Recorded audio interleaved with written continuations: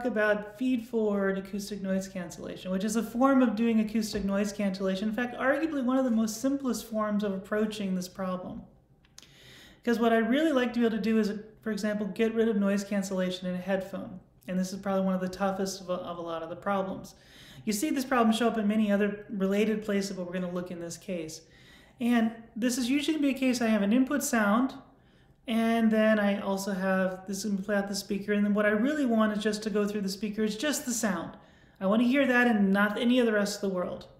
The problem is there is noise in this world. That's all going to be around it. Noise. I mean, they could be other people. I don't know, not disparaging anything, but you want to get everything else to be silent.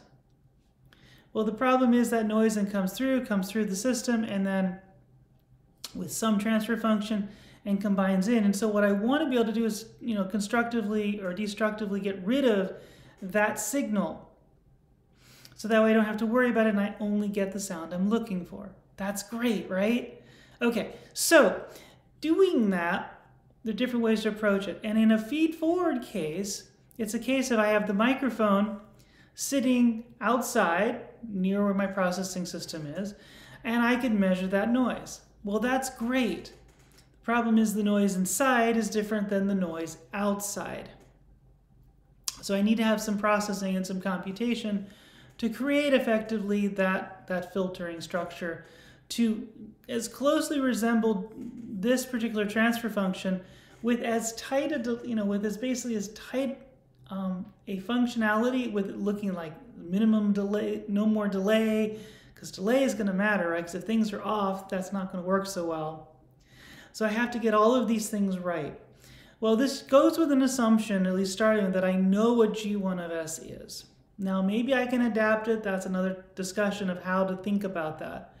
But it's a very simple approach is I'm going to have to deal with this noise going through a emulated transfer function.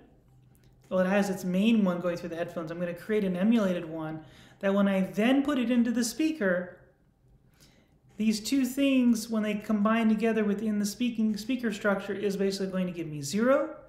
I'm going to subtract all of the environment out through the transfer function, and that'll be great. And you're like, that works, right? Because all I need, once, knowing the transfer function of the headphone, I am in great shape. So just all I need to know is that. Unfortunately, that's not always so easy to get, and there's a lot of variability across that. But once I have it, and if I take all the measurements to get it, there's a lot I can do with the system.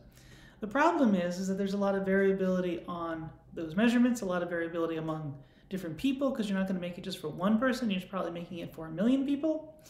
And so it changes a lot in terms of individuals. It changes a lot in terms of the other various systems you might see.